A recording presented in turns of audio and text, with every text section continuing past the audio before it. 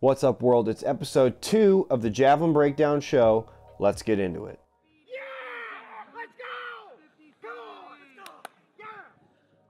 So episode 2, we're talking about the professional women's field. We're going to cover the stars from last season, as well as athletes coming off of injury or just a tough season, see where everyone's at in training. And we're going to start off with Kelsey Lee Barber. I think Kelsey deserves to be talked about first because two-time world champion. She's coming into this season just off a hot last couple of years. There's no reason to believe this year she won't continue to just be a dominant force in the women's javelin.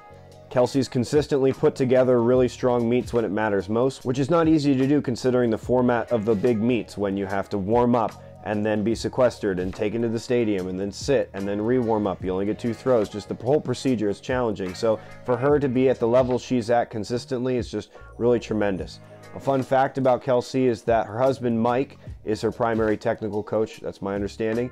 So if you're interested in their dynamic and learning about their training, there's some really cool videos on YouTube under the Courtenay Javelin conference. And so there's lectures where her and Mike talk about how they do training and whatnot. And so some really interesting stuff there. But rooting for Kelsey, I think she's going to have a really strong season, just coming off a really solid last couple of years. And her Instagram shows she's continuing that hard work.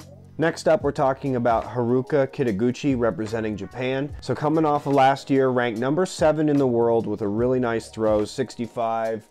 I got 65, 68 written here. She competed probably more times than anybody else in that top 25 or close to. I've got written down here nearly 13 competitions over 62 meters. She takes bronze at the World Championships, placing well at the Big Diamond League meets. So a really strong season and just consistency. If she can replicate that, then again, she's going to be a force this season. Next, Alina Tinzenko representing Greece. So she was number 4 on the list last year with 65.81, which she produced to win the European Championships after Eugene. So at Eugene, she struggled and got 10th in qualifying, but bounced back with that European Championship title. So when you look at her world athletics progression and last year's results, you'll see some, 53, 54 meter efforts followed by, a 60 plus meter effort. And so her season, a little bit inconsistent, but if she can produce 60 plus meters consistently this year and maybe produce a bigger throw like the 65.81 that she had at Europeans, then I think she'll be a force this season as well.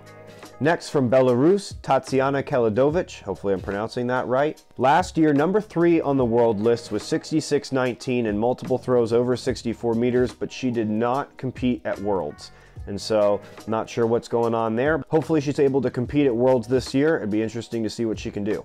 Next is Maggie Malone. I think Maggie's leading the way for the American women. There's a couple other American women that have strong throws, but in terms of resume, Maggie's got a lot of long throws and she's just been battling some injuries. And so I'm going to say a healthy Maggie is a dangerous Maggie. So if Maggie can be healthy this season, I think some big things could happen. Last year, she produced a 65.73 in Canada, I believe, to get her to U.S. Nationals and Worlds, but wasn't able to make it out of qualifying at Worlds. So again, if she's healthy, she's going to be dangerous. Next up from India, Anu Rani. So India has just been all over the javelin map, and on the men's side, we've had a number of really strong throwers over the last couple of years, led by Neeraj Chopra. But now Anu leading the way for the women, and so putting her stamp last year, 63.82, a really strong throw, and placing 7th at the World Championship. So making a final and then getting 7th. That's really impressive. Following the World Championship, she got 3rd at the Commonwealth Games, so a quality experience there. So I think, coming off of this last season, she can take what she's learned into this next year and push that top group and see what happens. Next is Mackenzie Little. Really strong season for her last year, producing probably a lifetime best number of throws over 60 meters and setting her actual lifetime best of 64.27, which also, fun fact, is my current PR, but hopefully not for much longer. But 64.27 for her to take 2nd at the Commonwealth Games after the World Championships. But really impressive performance at the World Championships, taking 5th place, but that's not the whole story because her 63.22 had her in 1st place for a little bit, then Kelsey passed her and she was in 2nd, and then she was in 2nd until the final round when Haruka and Kara passed her, and so she went from 2nd to 4th. So that's really tough to miss out on a medal after being in medal position for 5 rounds, but a tremendous performance for her at Worlds, and then to follow that up with the Commonwealth Games result. So again, just another person to look out for, and it speaks to the level of throwing that's coming out of Australia. Next up is Christine Husong from Germany, and we all know the quality throwing that comes out of Germany, and so she boasts a PR of 69.19. Last year she didn't compete at Worlds, but leading up to that time, these are rounded, but 63, 62, 64, 62, 61, so strong throws. So not sure what happened there, but if she's healthy and competing this season, you know, with a strong season until she stopped last year, and then a PR of 69 meters, she's a European champion, she's experienced, so the proud tradition of the Germans, we'll see what she can do this year. It seems the last couple of years, there's always at least one, if not several, Chinese javelin throwers doing well. So last year, Shi Ying Lu was 11th on the world list with 63.86, so we'll see if her or any other Chinese javelin throwers jump in the mix, because they've been able to produce some good throwing over the last couple of years. A veteran on the scene, Liz Gleadle, representing Canada. She was 16th on the list last year with 63.33. Her PR is 64.83. She's pretty experienced, so if she's able to get to Worlds and then make the final, you know, that experience could pay off. You know, something special could happen. A younger thrower, Yolenmis Aguilar, representing Cuba, had a strong year last year but was not at the World Championships. So she's 10th on the list from last year with 64.17 and had some strong 60-plus meter meets, but also had some meets in the 55 range. So a little inconsistent, but if she can, you know, put things together again, you never know. If you can throw over 60 meters at a major championship qualifying round, there's a chance you're going to make the final, and then if you can produce a little more than that, then there's a good chance you're going to be in a medal position. Another thrower you can't count out is Maria Andrzejczyk, representing Poland. Tough year last year. I think she was injured, and so she's been training in Courtenay and looks really good, so I'm excited to see what she can do. She has the longest throw in some time from, I think, 2 years ago. It's like 71.25, I believe. And then before that, the next longest throw was probably when Christina Obergefell threw over 70, and I'm gonna test myself live here. We're gonna see if I can figure this out. Women's javelin all-time list. Yeah, so we got the list here. So Spotakova 72.28, Menendez 71.70. So Maria, number 3 on the all-time list, with 71.90. Okay, so I misspoke. This is good for trivia. Be thinking about this. So the most recent long throw, other than Maria's 71.40, was the world record when Barbara Spotakova threw 72.28. So that was 2008. Now Christine Husong threw 69.19 in 2021. So that was the second longest throw in very recent time. And then Kara's 68.11 is 12th all time, and that's 2022 as well. Well, or I should say just 2022.